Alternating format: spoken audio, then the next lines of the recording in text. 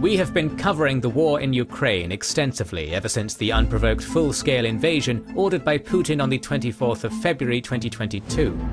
However, the war in Ukraine actually started much earlier in 2014, when the Kremlin-backed separatists started occupying administrative buildings and weapon caches in eastern Ukraine, prompting the nascent and disorganized post-revolutionary government in Ukraine to order the anti-terrorist operation. Soon, processes spiraled out of control, leading to a war in Donbass, the starting point of the Russian invasion of Ukraine. In this video, we will discuss the regional war in the Donbass region of Ukraine, the 8-year prelude to the full-scale invasion of 2022. We hope to give people as much information as possible on this conflict to make it easier to understand, though we also have a special offer to hand out from a service that does the opposite. It's our sponsor Invading, a service that hunts down all the information about you and your life that exists online and deletes it. We don't mean something like social media profiles. You probably already know that your data is recorded by just about anyone you give it to because it's worth money. Your credentials are bought and sold by data brokers without your involvement, which quickly becomes a problem.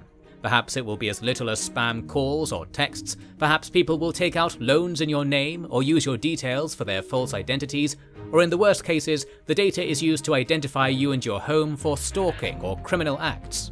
Technically, you have the power to ask data brokers to not do this, but it's not easy, and whenever they remove your records, they will probably just scrape it again from all the sites you visit shortly after.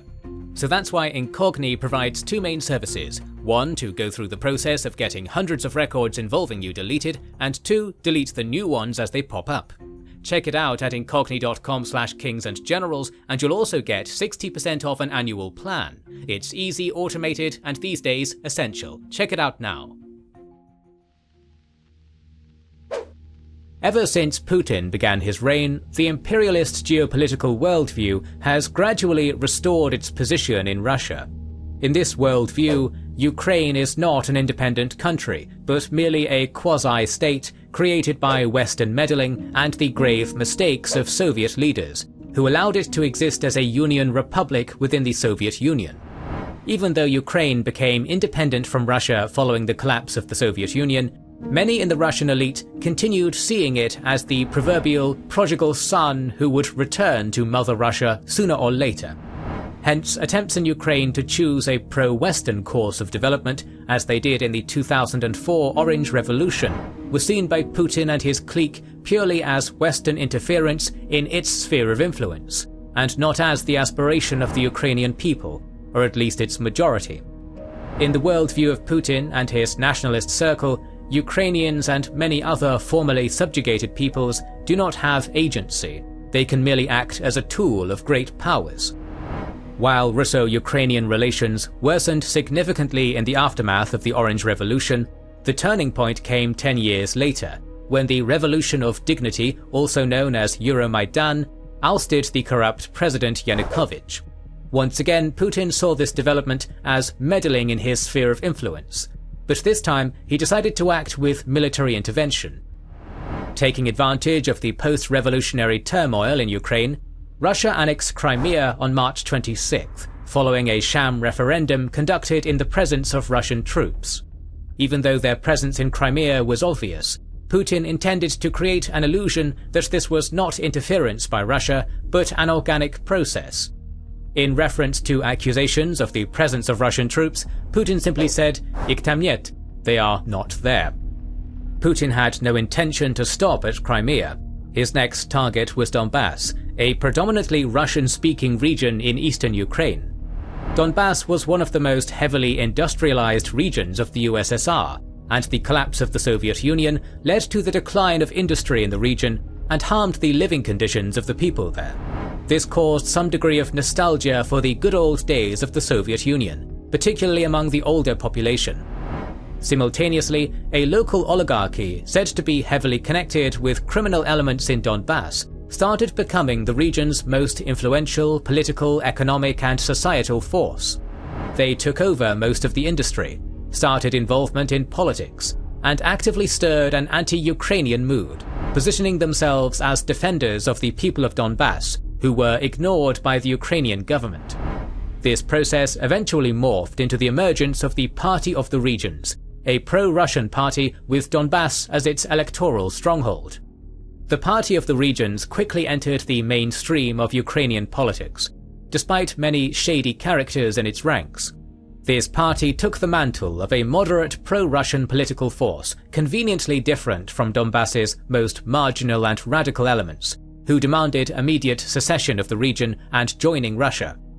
But this did not stop pro-Russian propaganda and the stoking of anti-Ukrainian sentiment in eastern Ukraine, even though, albeit slowly, the mood was swinging towards pro-Ukrainian sentiments, especially among the younger population. Hence, when the Euromaidan was raging in Kyiv, many people had not attended anti-Maidan protests in eastern Ukraine cities. But Russian operatives annexing Crimea and heavily infiltrating eastern Ukrainian cities changed this situation. In the spring of 2014, when the Ukrainian government had still not solidified its grip on power, many eastern Ukrainian cities saw Russian-orchestrated attempts at occupying administrative buildings and buildings of police and security, which hosted weapon caches. In the city of Dnipro, formerly known as Dnepropetrovsk, pro-Ukrainian activists reacted to calls of pro-Russian groups to occupy local administrations by doing it first, and then passing on their control to the newly appointed governor of the city, well-known oligarch Ihor Kolomoisky, who remained loyal to Kyiv. In Kharkiv, pro-Russian protesters took over the city administration and flew the Russian flag for 45 minutes on March 1st. The person who raised the flag was a Russian from Moscow. The Kharkiv city administration was captured once again on April 6th, while similar events in Donetsk and Luhansk played out simultaneously, indicating orchestration by an outside force. But unlike in Donetsk and Luhansk, in Kharkiv, the Ukrainian special forces quickly cleaned up the building on April 7th within 15 minutes, without firing a single shot. The intricacies of internal relations between various groups of the Ukrainian political elite in 2014 deserves a story of its own, but without going into detail, we can say that the personal participation of the Minister of Defense, Arsen Avakov, who lived in Kharkiv and was the head of its administration during Yushchenko's tenure, and calculations of the shifty mayor of Kharkiv from the Party of the Regions, Kenes, prevented any further escalation in this city.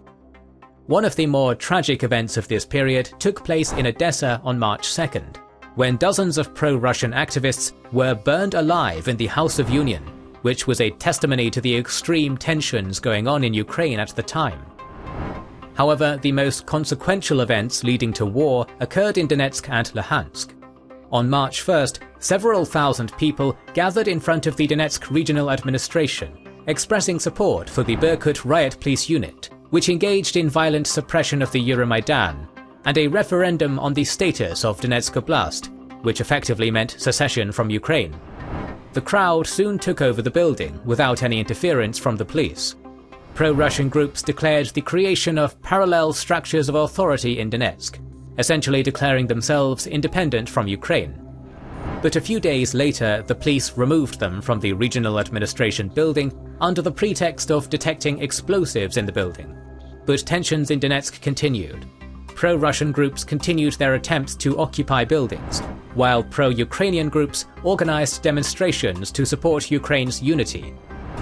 Further escalation took place on April 6th, when pro-Russian groups occupied the Donetsk regional administration, the Luhansk building of the Ukrainian Security Service (SBU), and the aforementioned Kharkiv city administration. Pro-Russian groups took hold of weapons in the Luhansk SBU building, effectively transitioning the events in Donbass into an armed conflict. The simultaneous occurrence of these events indicates at least some degree of orchestration. Recordings of phone calls between Putin's aide Glesiev and pro-Russian activists and Russian agents in Ukraine, leaked in 2016, clearly indicate organizational and financial support from Russia in the separatist movement in eastern Ukraine. Unlike in Kharkiv, the Ukrainian government did not conduct operations to clear administrative buildings from protesters. Special forces were deployed to both Donetsk and Luhansk, but they were never sent into action to retake the buildings, and were soon sent back. The Ukrainian government was hoping that it could solve the situation without bloodshed. They were also concerned that they would have to use force, which would give Putin a casus belli to invade Ukraine. They had good reason to be concerned about this, because as early as March 1st, the Russian Duma voted to give permission to Putin to use troops in Ukraine. Meanwhile, pro-Russian activists and Russian agents continued occupying administrative buildings in Donetsk, Luhansk, and other cities of Donbass. For instance, on April 15th, the police department of Halivka was captured by a group led by a Russian citizen named Igor Bezla, who studied at the Russian FSB Academy in the 1990s.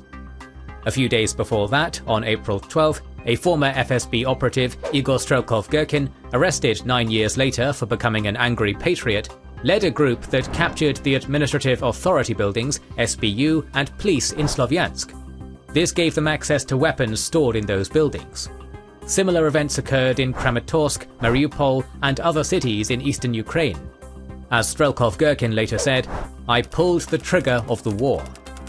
The new Ukrainian government had had enough and decided to put a stop to an almost unopposed process of armed secession of different cities and areas in Donbass. On April 13th, the acting president of Ukraine, Alexander Turchinov, ordered an anti-terrorist operation in eastern Ukraine to regain control of all cities lost in Donbass. On April 15th, 2014, the war in Donbass started in earnest, when the Ukrainian Special Forces launched a successful assault to regain control of the Kramatorsk airfield. But on the next day, Ukraine suffered a setback, when separatists captured several armoured vehicles of the 25th Brigade and sent them to Slovyansk. That same day, a separatist assault on a military base in Mariupol was repelled. The Geneva talks between the USA, the EU, Ukraine and Russia did nothing to solve the conflict. Separatists, whose control was initially limited to executive buildings, police and SBU stations in various cities and towns across Donbass, gradually expanded their control across the oblast. The lack of success of the conventional armed forces of Ukraine in stabilizing the situation prompted ordinary Ukrainians and former activists of Euromaidan to create volunteer battalions in order to fight back against the separatists. At a time of great turmoil in Ukraine, as was usual in post-revolutionary societies facing a foreign threat, most patriotic and nationalist forces came together first. This included the Right Sector Group, Azov, Donbass and Aidar battalions. Some members of these battalions had clear far-right tendencies and would be later accused of war crimes.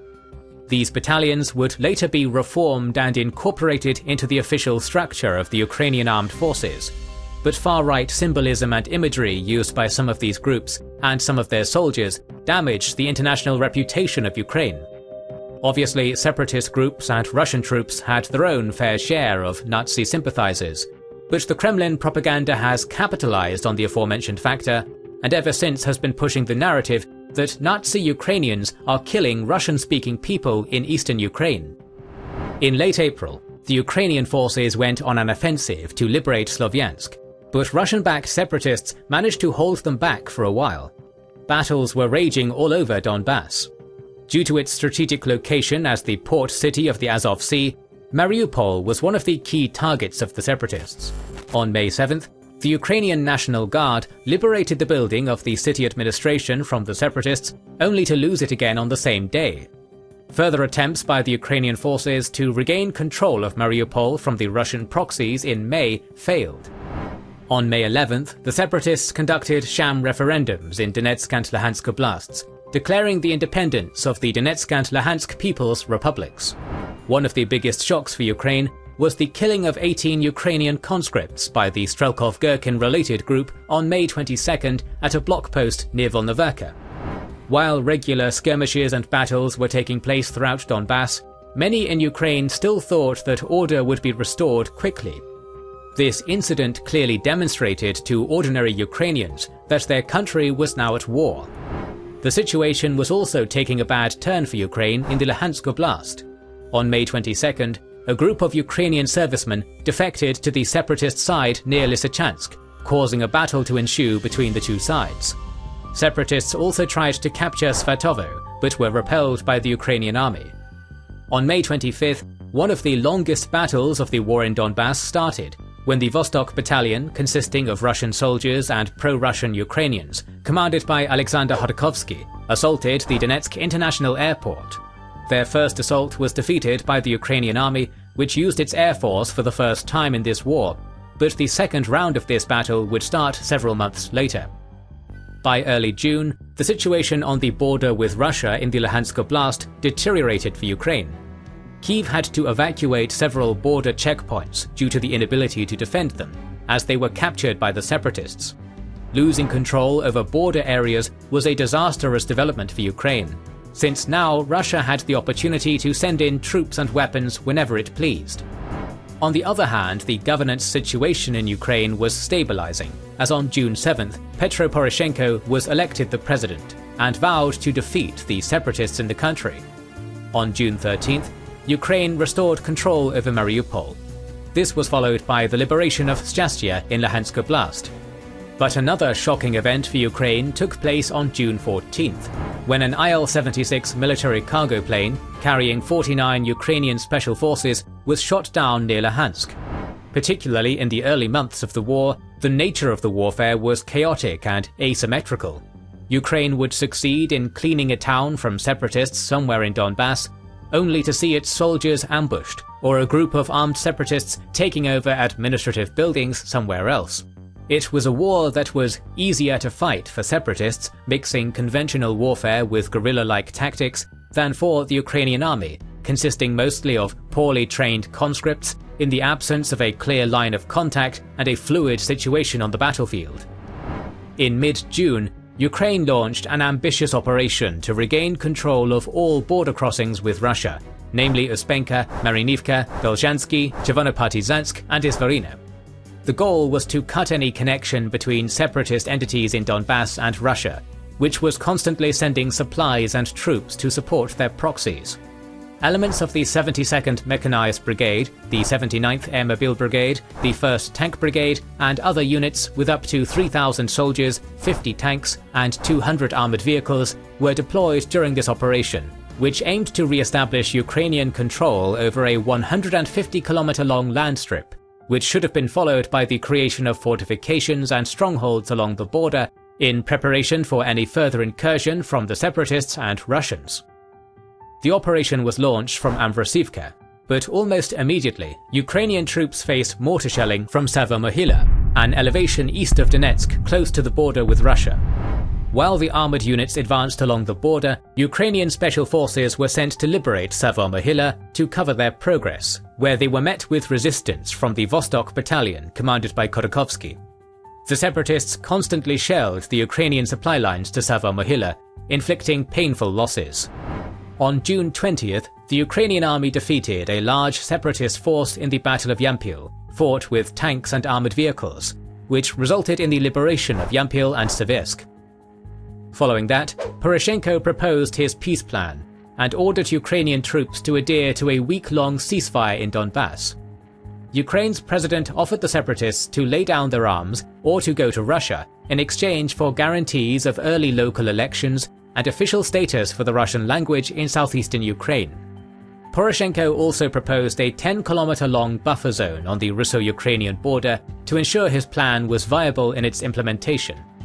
Predictably, the peace plan was rejected and hostilities resumed. On June 27th, the DPR separatists captured Siversk, which was followed by the capture of several Ukrainian military installations and police buildings in and around Donetsk in the following days. The failure of the ceasefire prompted the Ukrainian command to restart its operations along the border with Russia and Slovyansk in early July. On July 4th, the Ukrainians encircled Slovyansk and cut any contact between Strelkov-Gherkin's group in the city and the rest of the separatist-controlled areas. The following day, the separatists managed to break through the Ukrainian encirclement with significant losses.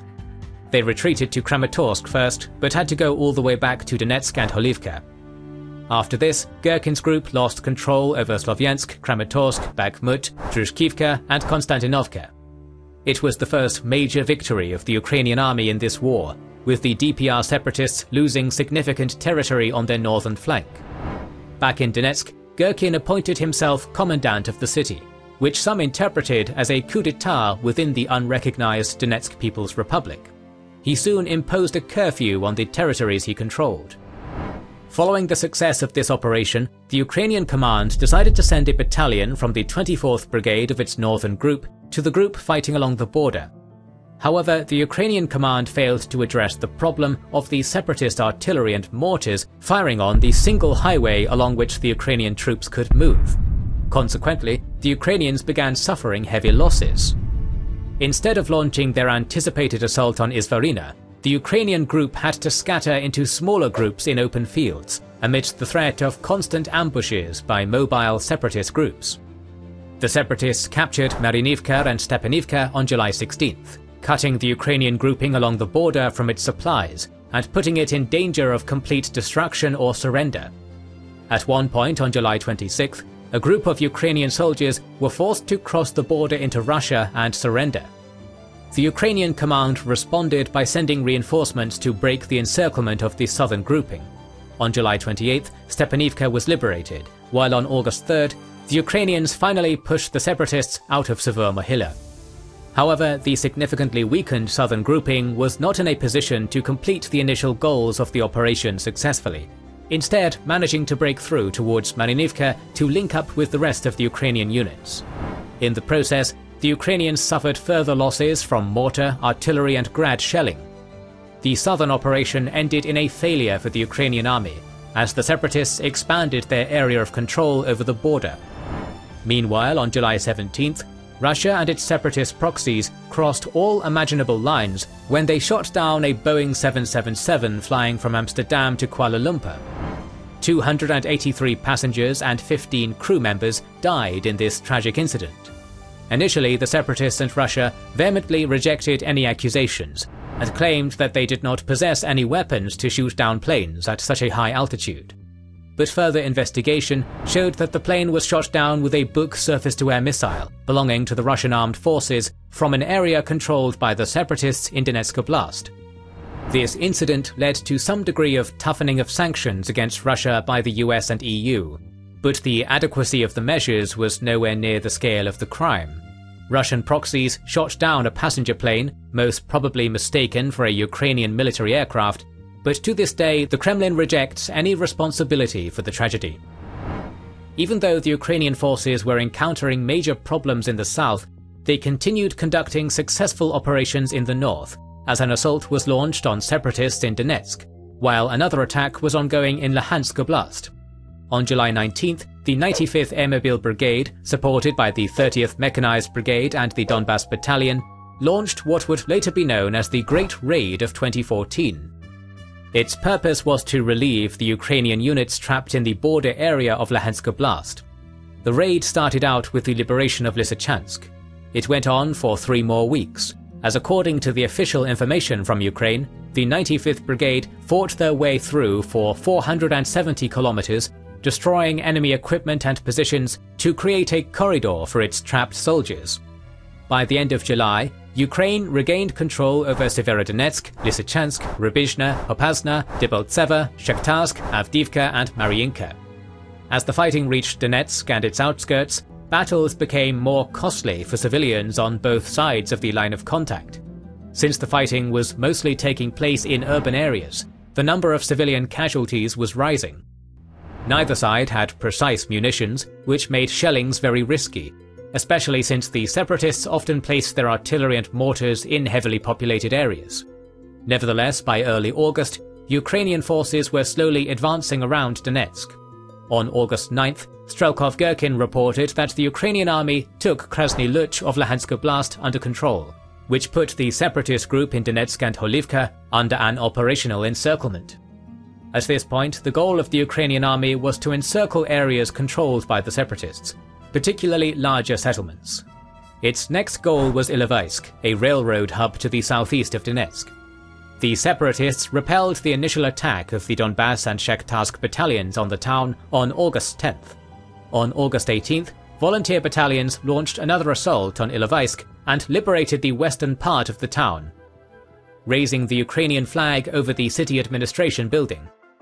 The Ukrainian army was now also engaged in operations inside Donetsk and Luhansk, which could have been a decisive blow to the separatist regimes in Donbass.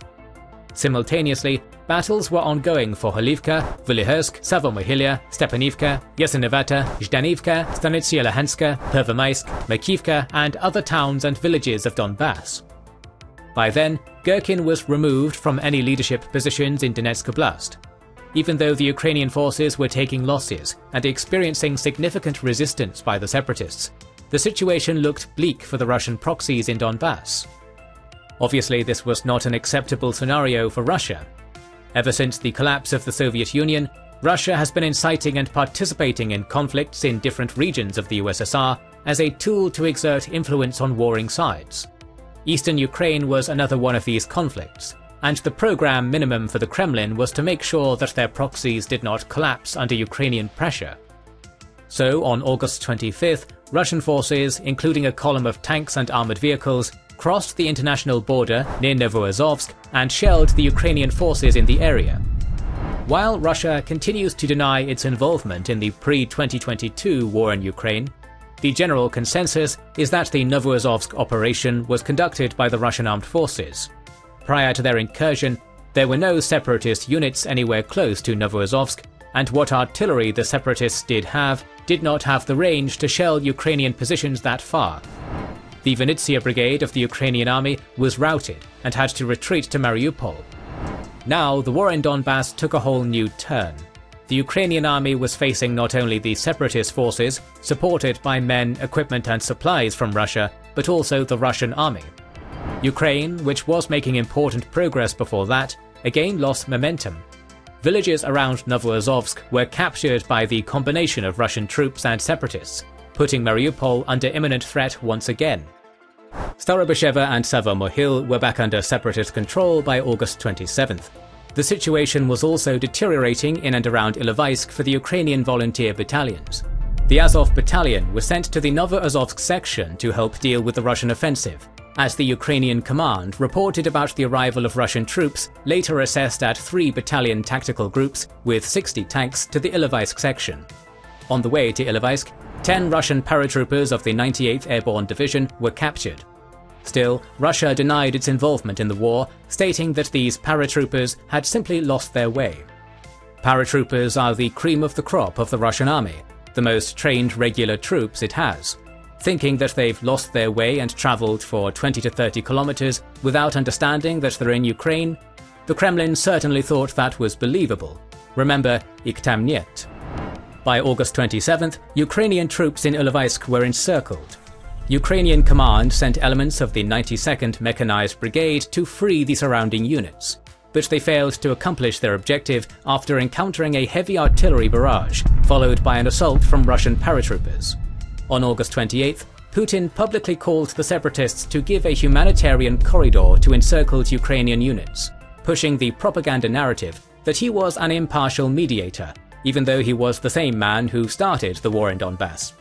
The Ukrainian command agreed to this proposal, and according to the OHCHR report, the Russian and separatist troops fired on Ukrainian vehicles with a visible white flag in the supposed humanitarian corridor.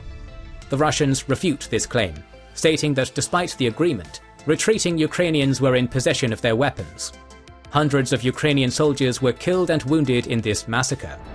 According to different sources, Ukraine lost somewhere between 500 and more than 1,000 soldiers in the Battle of Ilovaisk. It was a defeat that caused a blame game going on in Ukraine, particularly between volunteer battalions and the Ukrainian command. The Ukrainians' morale, which was on the rise after weeks of advances, was significantly degraded. On August 30th, the separatists claimed the capture of Volnovakha, along with several towns around Mariupol, which essentially meant that Ukraine had lost control over a territory linking Donetsk to Mariupol. On August 31st, they launched assaults on both Donetsk and Luhansk airports, taking the latter under their control. They followed this by capturing towns on the H21 highway south of Luhansk between Heohivka and Malomykolaivka, eliminating the immediate threat to Luhansk. The separatists and Russian forces also expanded their area of control around Holivka and Mariupol. As a result, the direct Russian involvement in the war and setbacks of the Ukrainian army pushed the Ukrainian government towards a diplomatic solution. On August 26th, Poroshenko and Putin met face-to-face in Minsk, a meeting which followed up on all previous negotiations within the Normandy format consisting of Ukraine, Russia, France and Germany, along with talks between representatives of Ukraine and the separatists. On September 5th, the sides agreed to a ceasefire after the Trilateral Contact Group, consisting of Ukraine, Russia, and OSCE representatives, signed the First Minsk Protocol. Along with an immediate ceasefire, which was going to be monitored by the OSCE, Ukraine agreed to decentralization of power in Donetsk and Luhansk oblasts, promising them a special status under Kyiv's jurisdiction, local elections in Donbass conducted by Ukraine under international observation, amnesty for all combatants, and a humanitarian and reconstruction program for the region. The agreement also stipulated removal of all illegal armed groups and mercenaries from Donbass and the creation of a buffer zone on the Ukraine-Russia border. On paper, everything looked acceptable for Ukraine. Ukraine was going to restore its territorial integrity, sans Crimea, in exchange for some level of autonomy for Donetsk and Luhansk oblasts. Moreover, the Ukraine-Russia border was going to be demilitarized. And yet Putin has never been known for honoring international treaties. Another problem for Kyiv was that Russia was not recognized as a party to this conflict, but as a mediator of some sort. The ceasefire collapsed pretty quickly, as both sides continued shelling each other, while on September 29th, the DPR separatists and Russian troops launched their second assault on the Donetsk International Airport, after a particularly long period of shelling, to start the longest battle of this war. The 93rd Mechanized Brigade and volunteer battalions could not stop the Russian troops and the DPR's Vostok, Somali and Sparta battalions from breaching the perimeter of the airport, as they gained a foothold on the eastern edge of the airport. The next goal was to capture the old terminal of the airport. By mid-October, the separatists captured most of the old terminal and managed to establish positions in the new terminal. Soon, the new terminal became the main battleground. The new terminal, which was completed in 2011 to host tourists travelling to Donetsk for the 2012 European Football Championship, used to be a 7-story building. But only 3 floors were standing by the time the mixed group of Russian forces and separatists gained a foothold there. They occupied the first 2 floors of the new terminal, while the Ukrainians controlled the 3rd floor, along with the air traffic control tower. Throughout November, the separatists and Russians focused on attacking Ukrainian defenders.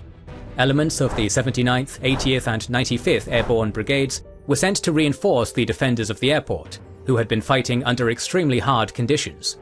Despite cold weather and lack of power, they were standing their ground. Due to their fierce resistance, one of the separatists called them cyborgs, and this moniker soon spread among the Ukrainian public. The defenders of the Donetsk airport became known as the cyborgs of Donetsk airport. But the superior firepower of the Russian army and its proxies gradually made any resistance impossible. The remaining Ukrainian forces in the old terminal had to retreat to the new terminal by early December, simply because there was not much cover remaining for them there. Separatists were also regularly targeting Pisky, a small town adjacent to the airport, which was key to its defense as a supply base and the supply route to the airport, making it extremely difficult to transfer supplies and evacuate wounded fighters. On January 10th, the separatists launched another assault. 2 days later, one of the last remaining strongholds of the Ukrainian forces in the airport, the air traffic control tower, collapsed after months of non-stop shelling. The DPR battalions also captured the 3rd floor of the new terminal by then.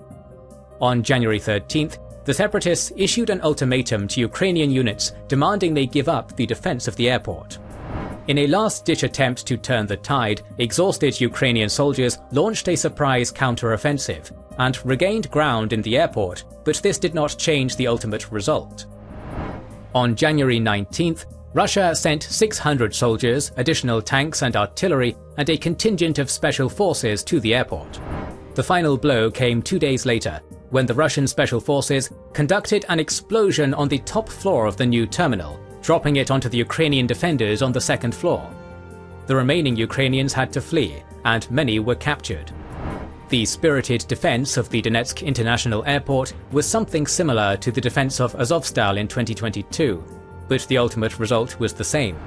The loss of the airport led to the establishment of a new line of contact along Pisky, Opytna and Avdiivka, which has not changed dramatically even after the start of the full-scale invasion by Putin in 2022. Towards the end of the Battle of the Donetsk airport, the situation was also escalating elsewhere in Donbass. Another meeting within the framework of the Normandy format between leaders of Russia, Ukraine, Germany and France did not lead to anything meaningful. On January 14th, Russian battalion tactical groups and separatist formations started shelling Debaltseve, another key communication hub of Donbass between Donetsk and Luhansk. At the time, it was a salient of control by the Ukrainian army, which separatists needed to take under control to secure another line of communication in Donbass. Ukraine stationed around 8,000 troops in the Debaltseve salient from the 128th Mechanized Brigade and the Donbass Volunteer Battalion. Heavy shelling resulted in the loss of water, heating and power in the city, making the situations of the Debaltseve defenders even worse. After days of shelling, the separatists attempted a ground offensive on Debaltseve from Holivka on January 27th, but were repelled by the Ukrainian army. However, by late January, the separatists captured most of Volhyhirsk, a town to the west of Debaltseve, diminishing the size of the Ukrainian-held salient and creating a further threat to the Ukrainian defenders in Debaltseve from the west. The Ukrainian attempt to retake Volhyhirsk had failed. Still, Ukraine was in control of the MO3 highway leading to its army headquarters in Bakhmut. But when the separatists captured Lovinova, the Ukrainian forces lost their last supply line to Debaltseve. They were in operational encirclement. The signing of the Second Minsk Agreement on February 12th, which was awfully similar to the first one, did not put a stop to the Battle of Debaltseve. There was no ceasefire there. Russia continued pounding Debaltseve to wear down its defenders and the highway linking the city to Bakhmut to prevent any reinforcements from coming into the battle. All Ukrainian attempts to retake the MO3 highway failed.